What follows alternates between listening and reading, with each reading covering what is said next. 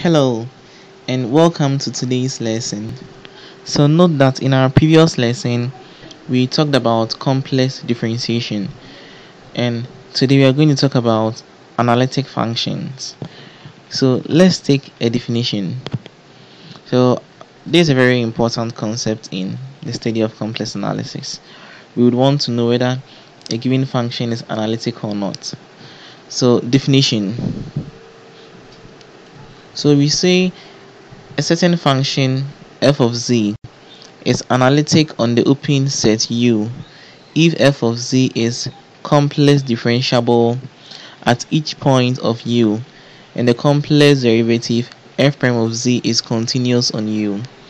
So this happens to be the definition for when we say a function f of z is analytic.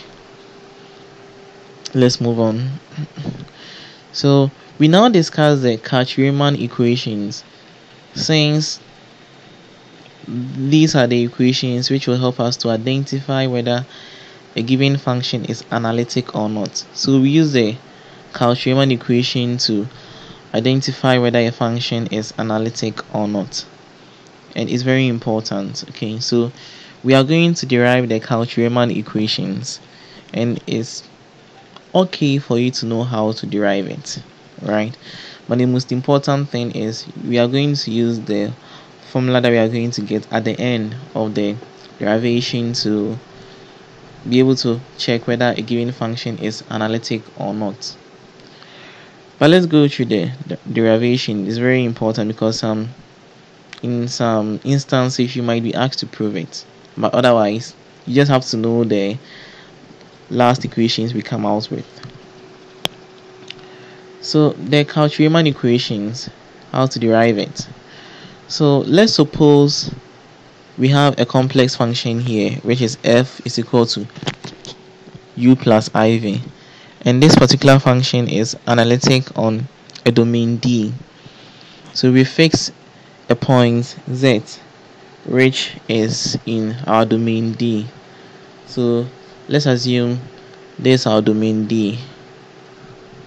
Alright, so we fix a point z which happens to be in D. So we will then compute the complex derivative, and you should know from our previous lesson that in computing the complex derivative, this is the formula that we use. And because in this case we have real parts and we have an imaginary part, so you can see these are real parts and these are imaginary parts, we're going to compute our complex derivative in two ways. Okay, so you see when we draw our plane for complex numbers, this happens to be the real part and this happens to be the imaginary part. So we are going to compute the derivative of this particular function here in two ways.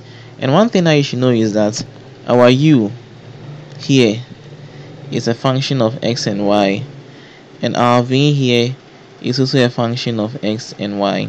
Okay, I hope you understand up to where we've got into. Right, so we are going to compute the complex derivative in two ways because we have the real part and we have the imaginary part.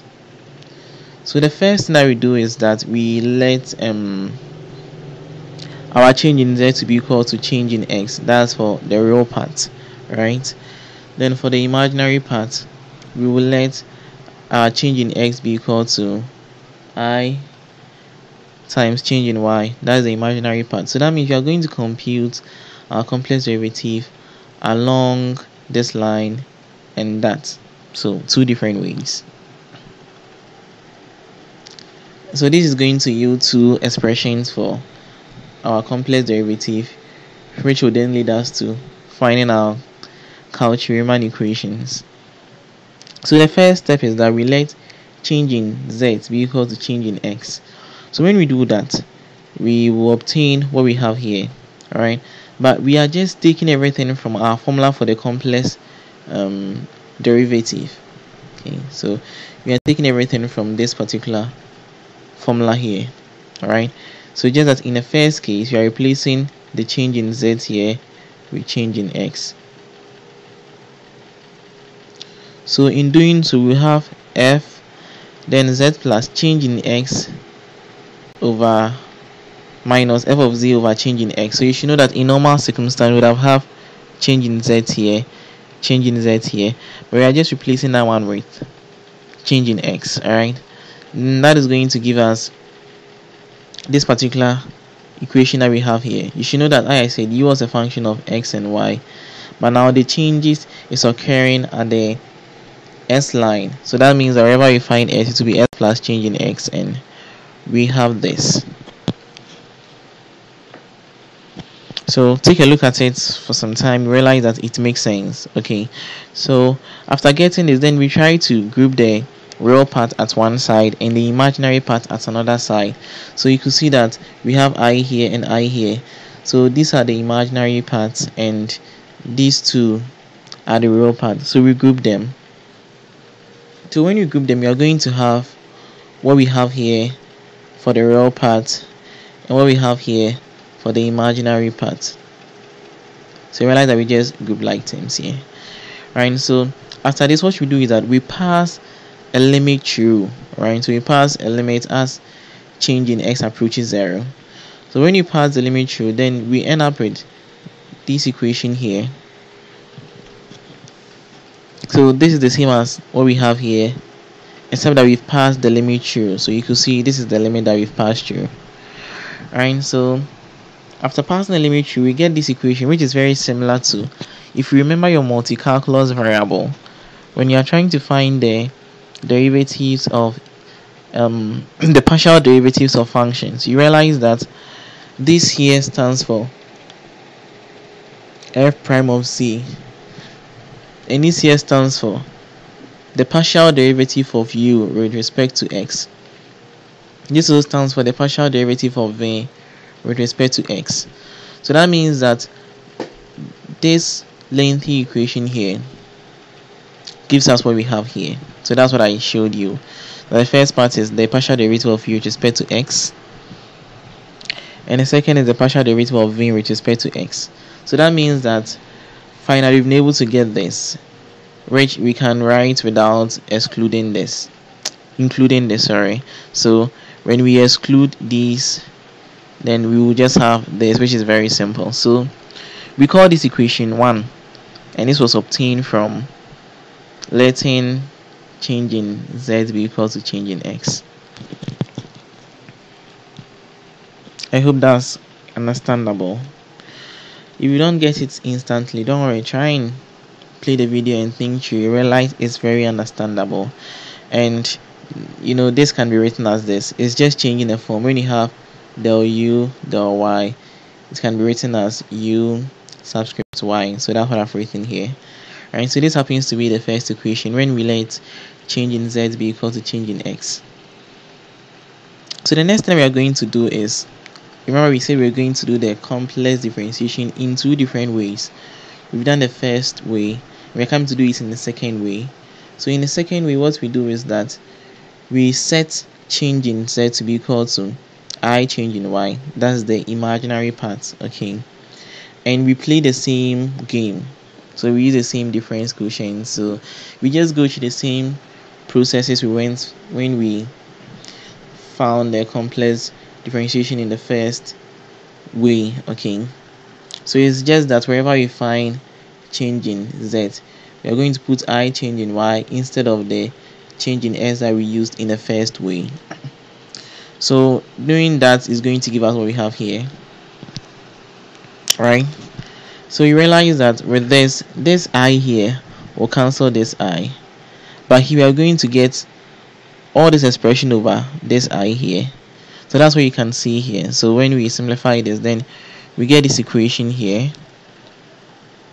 So we have 1 over I here, then u, whatever we have here, you could see it. So I cancels I, right? Then when you come here, we have to evaluate 1 over I, and we can only do this by recalling from our complex numbers. So in the complex numbers, y over I is equal to negative I, and the reason why this is so is that when you have 1 over I and you want to compute this, you rationalize it, okay? So you multiply through by I and by I. So when you do that, you realize that you're going to get 1 times I all over I squared, and we know that I squared is the same as -1. So that's the definition of what a complex number is. So this is going to give us I over -1, which will give us -I. So after doing this computation, then that means instead of 1 over I, we are going to get -I. So we get this particular equation here, where this is the imaginary part and this is the real part. And passing the limit through, just like how we did for the first one, you realize that we are going to get f prime of z will be equal to, so this place to be the partial derivative of v with respect to y, and this will be the partial derivative of u with respect to y. And that's the equation that we have here. So we can exclude these to make it very simple. So in its simple form, we have this, which is equation 2, which can also be written in this form. I've already given the explanation for that. Alright, so now we have 2 equations, right? So this is equation 2, and we have equation 1 here. So the next thing to do is to compare the real and the imaginary parts of equation 1 and equation 2. So to make the work simple, I've written the equation 1 here, and this is the equation 2. So we are going to compare the real components and also compare the imaginary components. So note that these are the real components and these are the imaginary components. Alright, so taking a look at it and making a comparison, that means comparing the real parts. So this is from comparing the real parts. We will have del u del x will be equal to del v del y, and we call this equation A. Then comparing the imaginary part, so we are going to get del v del x will be equal to negative del u del y. So del v del x will be equal to negative del u del y. Okay, and some people try to interchange the negative. So they multiply through by negative and they write this in this form: del u del y is equal to negative del v del x. But note that this is the same. These two are the same. So if you don't see this, you see this, and it's the same thing. So these 2 equations here, equation A and equation B, are what we call the Cauchy-Riemann equations. Okay, and they are what help us to be able to find out whether a given function is analytic or not. So here, equations A and B are called the Cauchy-Riemann equations for u and v, and we use this to show if a given function is analytic or not, right?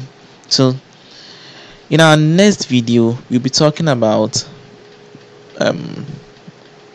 analytic functions. So we will talk about analytic functions again, and in this case we are not going to derive the formula, we are going to use a formula that we've derived to solve questions to find out whether a given function is analytic or not, right? So before this, you can revise your partial derivatives, because we are going to use that a lot. So thank you very much for watching this video. If you don't understand anything, you can always go back and play the video to make sure you get everything. So I'm going to read off a final year student of maths at the Primary University of Science and Technology. Thank you for watching.